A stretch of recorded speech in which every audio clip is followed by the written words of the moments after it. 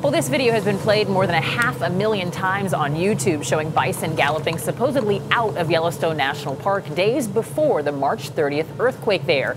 It's fueled plenty of speculation that the animals sensed it ahead of time. But experts at Yellowstone disagree, saying the bison are actually running toward the park. They often do that at this time of the year as they search for food. We humans are an intelligent species, able to solve complex problems, build relationships, and plan for the future. And we're curious. For instance, nearly everyone has wondered what a dog or a bird or a dolphin might be thinking. On Wednesday night, the PBS science series Nova tries to answer that.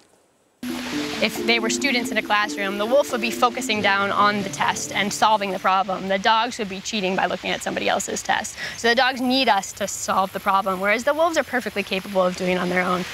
The three-part series is titled Inside Animal Minds, and joining us now are Julia Cort, senior producer for Nova, and Dianna Reiss, an animal cognition expert and professor at Hunter College. Good morning to you both.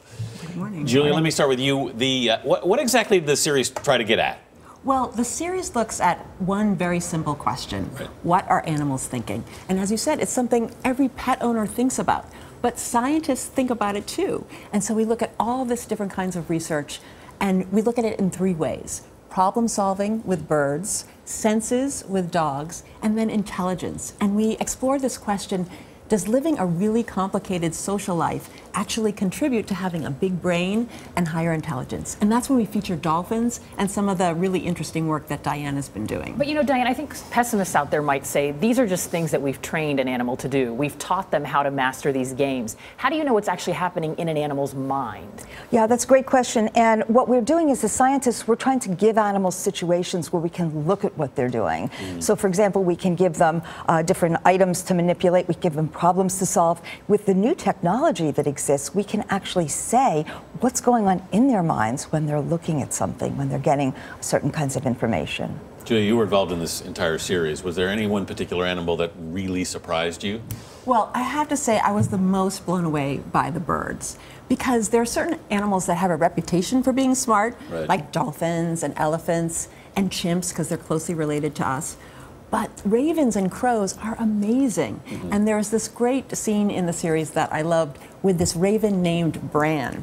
And his owner is always trying to give him challenges. And one day he put a piece of meat in a plastic soda bottle and crushed it. We're looking at that right now, yeah. And Bran figured out on his own to put the soda bottle in his bird bath and use water to swish around and get the meat out. And I thought that was just incredible. You know, Diana, Julia mentions dolphins and elephants. I was surprised because it seems like in your research they also have a very human trend, which is complex social groups. They have this interest in being around other people. Yeah, like us, dolphins do have this complex society. And what's interesting is they're very much like us. They cooperate with each other. They help raising young. They're young. Again, cooperation is a big deal if you're an animal. And these are ways that help them survive. With that comes intelligence, what we call social cognition. These animals have big brains, like elephants, dolphins, apes, and us humans. We're a lot alike. Is it about brain size, actually? Well, what's interesting is that animals that have brains that are larger than you would expect them to be for a body that size tend to show more innovation and flexibility in their behavior. And we talk about that as intelligence. It really is fascinating. I mean, we're watching a lot of the experiments as we speak. It was really fascinating to watch these dolphins respond like to their own image. Yeah. This is the work we've done at the National Aquarium with dolphins, showing mere self-recognition. Dianna Reiss, Julia Cort, thank you both so much. Thank you for having us. Thanks.